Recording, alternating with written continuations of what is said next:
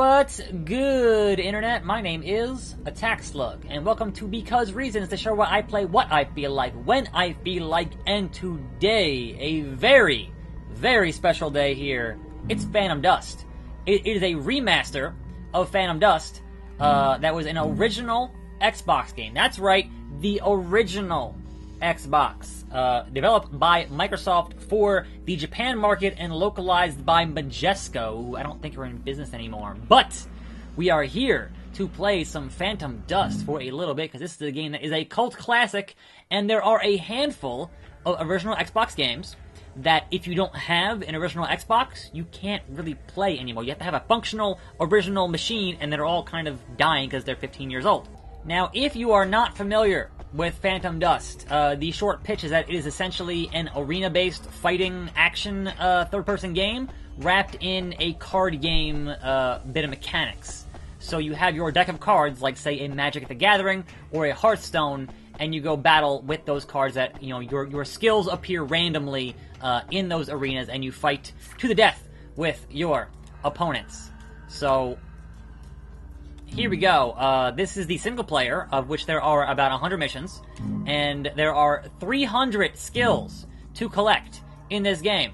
And with those 300 skills, you have 6 different types of skill, and there are 5 different fields or branches or faiths of skill.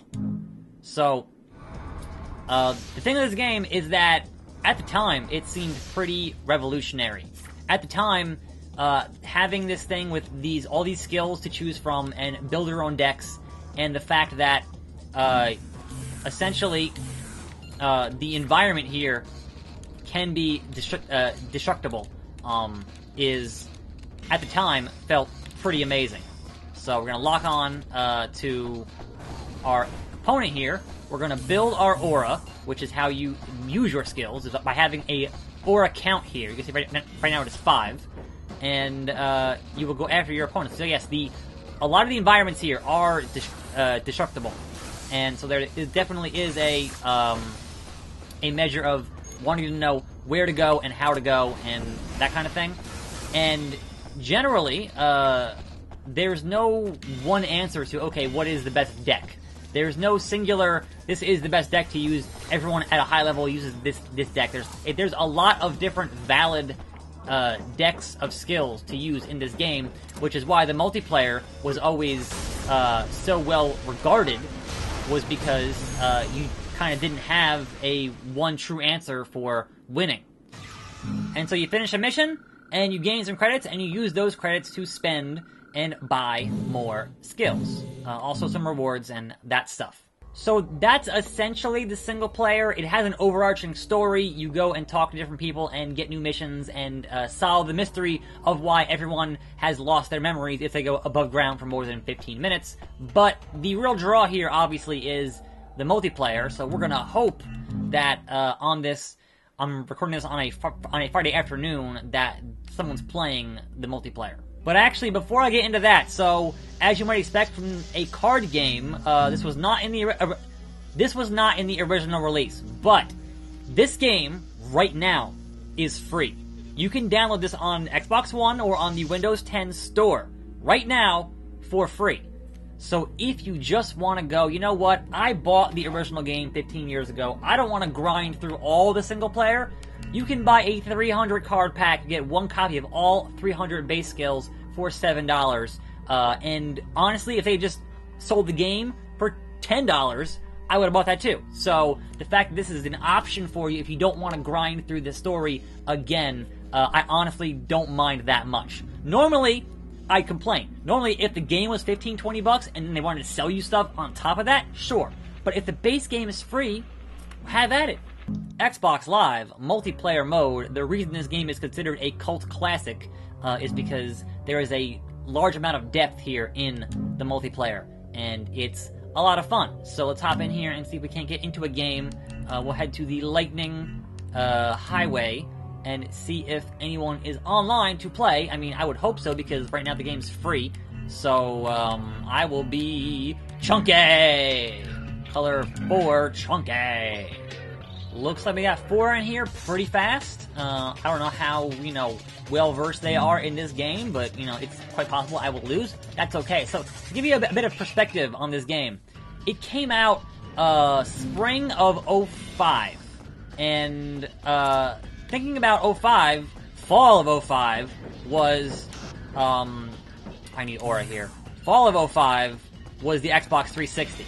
So, that thing hit pretty soon after, this game came out. So, yeah, it's definitely, Sonic Boom! I missed.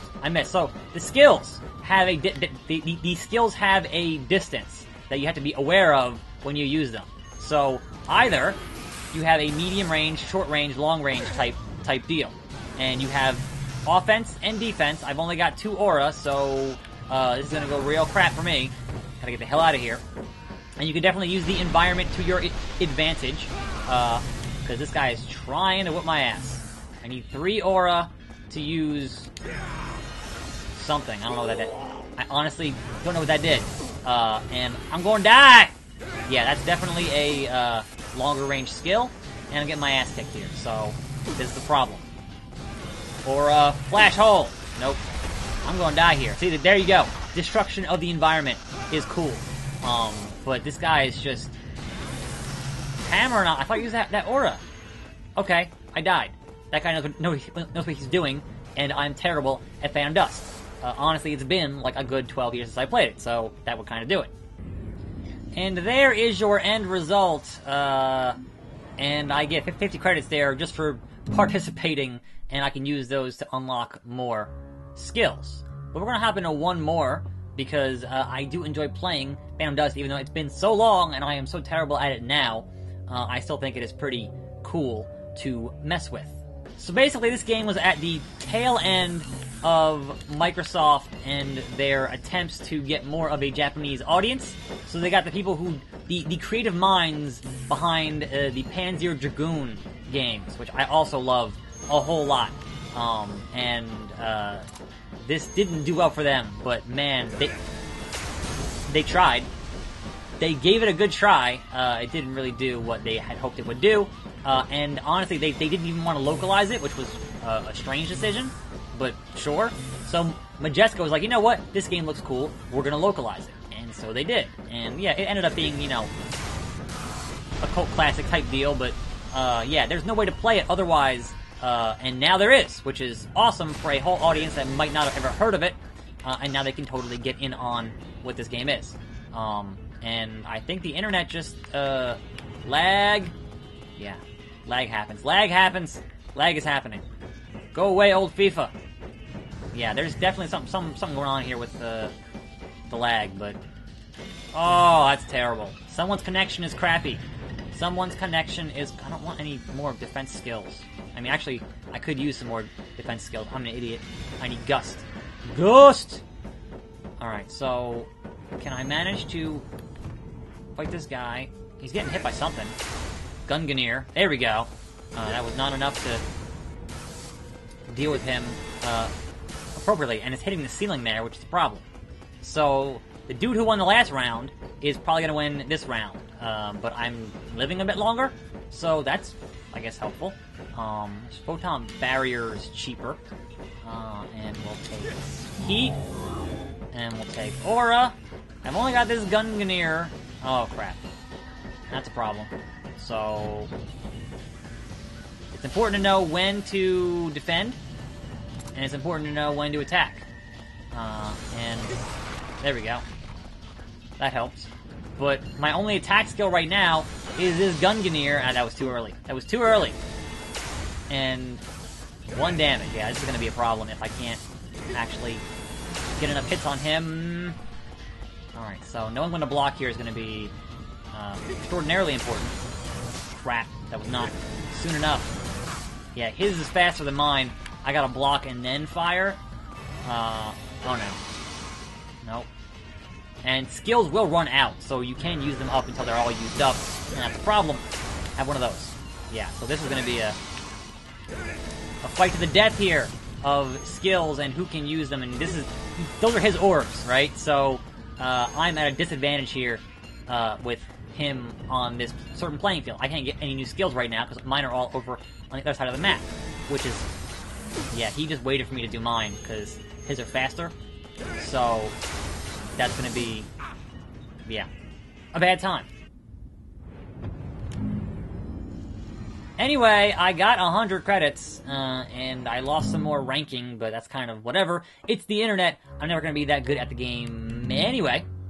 So you can head into the shop here and buy an individual skill of these 6 classes: attack, defense, erase, status, special, and environmental.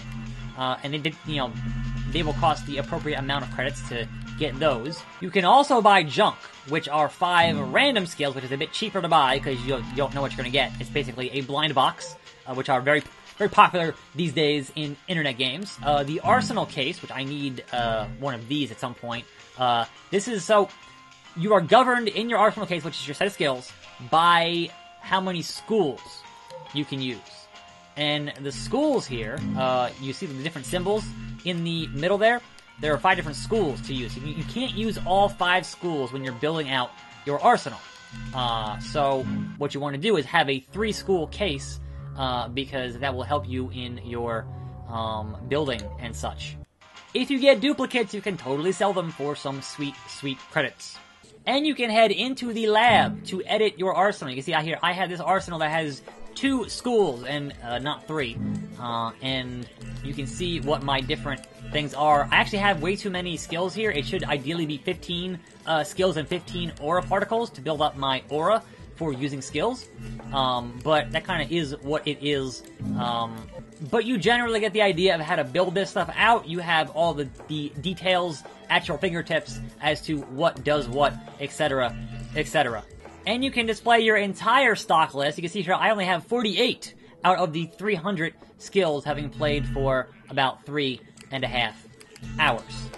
And back here in the lab in the single player mode, and you can see there's a little movie here of each skill, and you can get a good idea of what the cost is, what it does, and the distance. And all those things are very important to realize when you are building out your deck in the game. Anyway, that is a brief overview of Phantom Dust. If any of that looks cool to you right now on Xbox One and on Windows 10 Store, it is free. This game was always really cool back in the day, and I'm always glad to see cult classic games potentially reach a wider audience out there of video game fans. Anyway, that's Phantom Dust. I'm attackslug. Thanks for watching. More videos every day, and I'll see you next time, right here on this channel. And I'm out!